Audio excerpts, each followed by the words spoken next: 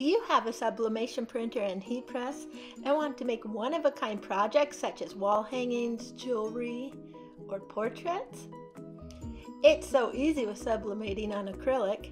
Join us today on Kris's Corner and we will share our tips with you. To start today, let's heat up our heat press to 400 degrees and set our timer for 60 seconds. We've found that these settings work really well for sublimating on acrylic.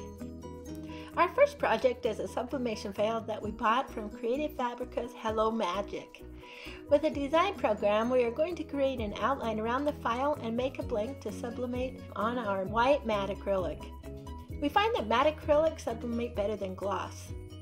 After cutting it out, we are going to use adhesive tape and secure it to our blank so that it doesn't accidentally move out of place when we put it in our heat press. Next, we will press it at 400 degrees for 60 seconds. When it comes out of the heat press, it'll be really flexible. We want to make sure that it cools off flat. So we are going to put it on a flat surface, cover it with a piece of our 1/4-inch MDF, and put some weights on it. After it is cool, we take the weights off and the sublimation paper. Here's how it turned out. Our next project is a file I love from Neferine on Etsy. We are going to make some bracelets. So first we're going to start with bracelet blanks out of different acrylics. For this project we chose matte white, sea glass transparent, and just for fun, our melting ice crystal clear textured acrylic. We printed off a sublimation design and are going to lay each of our bracelet blanks down, making sure that the textured one is flat side up. Again, we are going to heat press this at 400 degrees for 60 seconds. With bracelets, we could either bend these now or cool them off straight and then bend them later. We have a video about bending acrylic if you're interested in that on our website.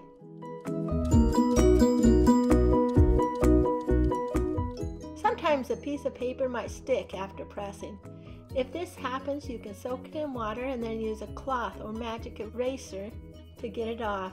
If it sticks badly, it isn't the acrylic, it's the paper, and you might want to consider changing to a different brand of sublimation paper. Some of the brands work better than others we've found. I love that you can make so many one-of-a-kind pieces of jewelry so easily.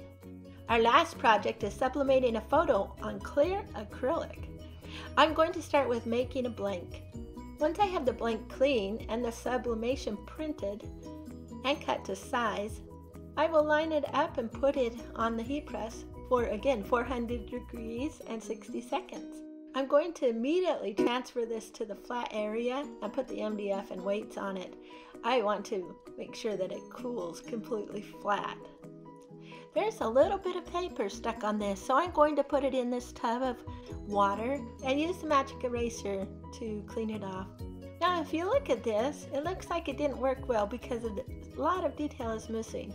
Sublimation printers do not sublimate white or print white, so when sublimating on clear, details don't show up.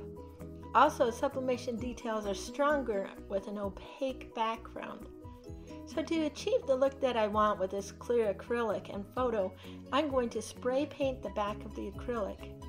I'm going to use beige spray paint, but you can use white or whatever color you wish for the back. After the paint dries, you can see how well the details show up. We hope you've learned some tips on sublimating on acrylic. We can't wait to see the projects you make. Thanks for watching. Don't forget to tag us on social media at Craft Closet Supply. And also like, subscribe, and ring the bell so you'll be notified of the next Kris's Corner.